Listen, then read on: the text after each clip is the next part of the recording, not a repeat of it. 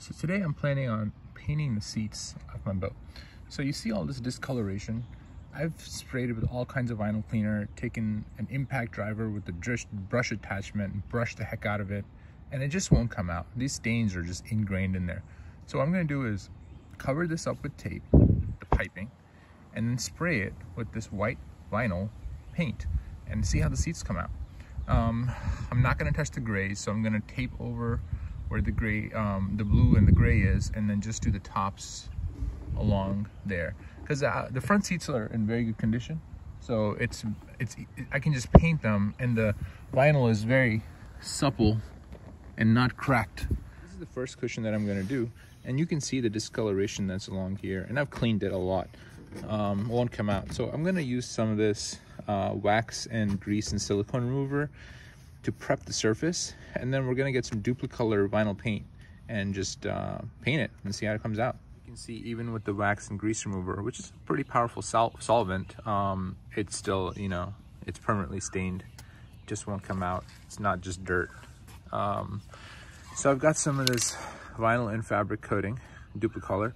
SEM Marine is probably better, but we're gonna give this a shot, and sun's helping, and we're just gonna spray this down, shaking up the can, and we're gonna just do a couple coats,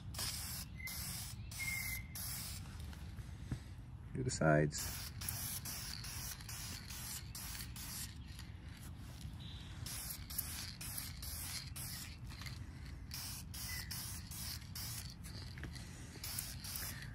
I think what I'm gonna try to do is do the sides first, let it dry, and then do the top, because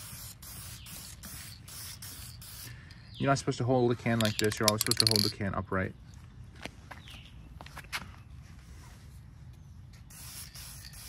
And we're doing this outside in a well-ventilated area.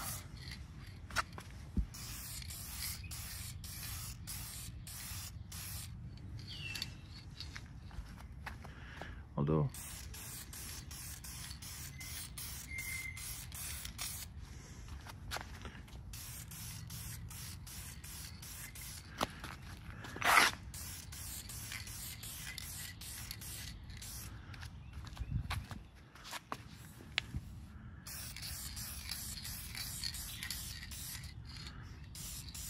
I can see a little bit of liquid on the surface, like it's not quite bonding well, and that kind of scares me.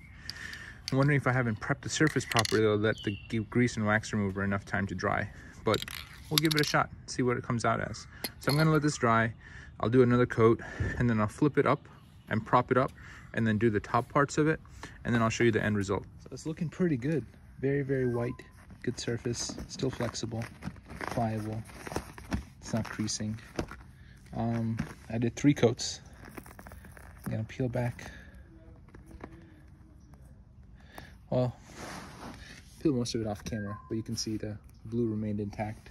That way we have a nice little blue stripe going through. Let me peel it all off. You can see how the striping come out. A little bit of overspray here and there, but my wife did a really good job taping up the piping. So it came out looking very nice.